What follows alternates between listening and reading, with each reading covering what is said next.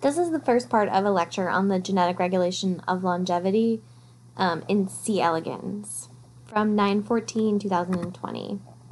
And so in the first part of this lecture, I'm going to outline the C. elegans life cycle as well as talk about what Dower is.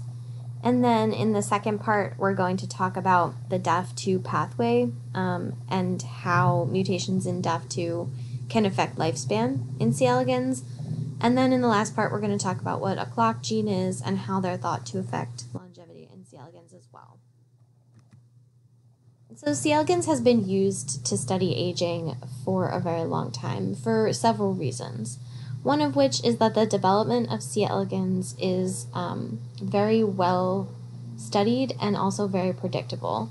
So after embryos are laid, C. elegans will go through 4 larval stages, L1, 2, 3, and L4, before becoming a reproductive adult. And that happens in about 3 days. And then from that point on, that reproductive adult is aging. And the total lifespan of a worm is only about 20 days, and it's usually more like 15 total days. And so you can have reproductive adults in 3 days. You can complete your whole aging experiment in less than 3 weeks, right? And that is a time scale that we can actually work with in terms of studying aging. And one other thing that's nice about C. elegans for studying aging is that they have a relatively few or small number of cells. Adult C. elegans hermaphrodites have about 959 cells, 1,000 cells. And the lineage of these cells is mapped, meaning that the cells in the embryo have been traced throughout the course of development, and you actually know which cells in the reproductive adult come from which cells in the embryo. And this is also completely predictable, which is awesome.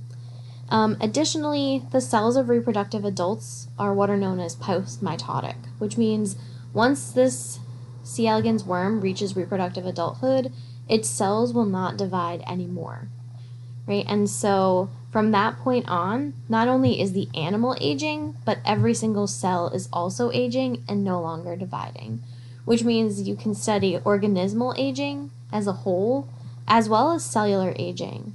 In a live organism that's transparent.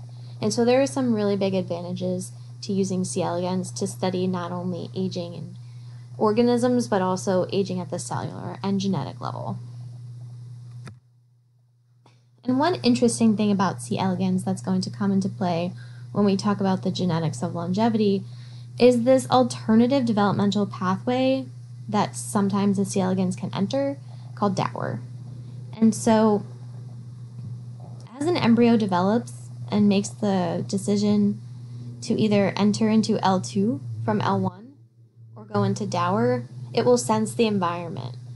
And if the conditions are good and there's a lot of food, there's not that many worms, everything is looking good, that L1 larvae will enter normal reproductive development and become an L2. However, if there's limited food availability as sensed by the worm, if there's a lot of other worms around, if there's a very high temperature, a lot of stressful things in the environment, this L1 worm can actually make the decision to enter into this alternative developmental program called Dower. And what's interesting about Dowers is they're highly resistant to stress, and this is different types of stress. So very high heat, they're resistant to very high levels of detergents and chemicals and oxidants. They're highly resistant to UV radiation, and they can stay as Dowers and survive in this stage for several months. And during that period, they're no longer developing further. They're kind of in this suspended animation state where they remain Dower. They're not developing in any way. They're kind of just stuck, right? And they're stuck in this highly stress-resistant state. But when conditions turn around and food becomes available, or the population decreases, or the temperature becomes more favorable for them, Dowers can actually enter back into the reproductive life cycle of development and become L4 larvae. And what's also interesting about this is that if you looked at an L4 larvae that had undergone reproductive development through L2 and L3, you would not be able to tell it apart from one that was a dower 13 hours before. So dower does not seem to have any lasting physical effects that are observable. However, it might actually have some lasting metabolic and physiological and genetic effects. And people are still studying the effects of going through dower and how it can affect reproductive adults later in life, because it seems to confer some kind of enhanced stress resistance responses later in life, but it's still not well understood how that is.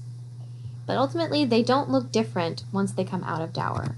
But they do look different, and they are physiologically distinct from L2s and L3s when they're in that dower state. And so, under favorable conditions, you can see the worms here progressing through 4 larval stages and then ultimately becoming reproductive adults. And then at that L1 decision time point, if the environment is unfavorable, they can become dowers, which you can see down here, and then exit out into L4. And dowers look different, right? So they're longer and they're thinner than normal larvae of the same age. They have a thicker cuticle on the outside, which is one of the things that makes them more resistant to those stresses. They also close their mouth or their mouth cavity. They don't eat during this time. They stop grinding their food in their pharynx, and in order to withstand the non-eating, they increase their fat storage as well as levels of antioxidants, which can help prevent formation of free radicals. Additionally, in terms of changes genetically, dower larvae increase their expression of those molecular chaperones. And if you remember, molecular chaperones are there to enhance protein folding and also stop proteins from misfolding. And so in exposure to high stress, proteins might misfold. And so dowers, one of the ways that they become resistant to the stress is by having a shit ton of chaperones around to keep those proteins intact and functional. Dowers are also able to decrease their metabolism, right, which is good because they're not eating. And they decrease their protein synthesis, which is a pretty resource-intense process, right? And so they sort of turn down these physiological activities in order to withstand the stress over a long period of time.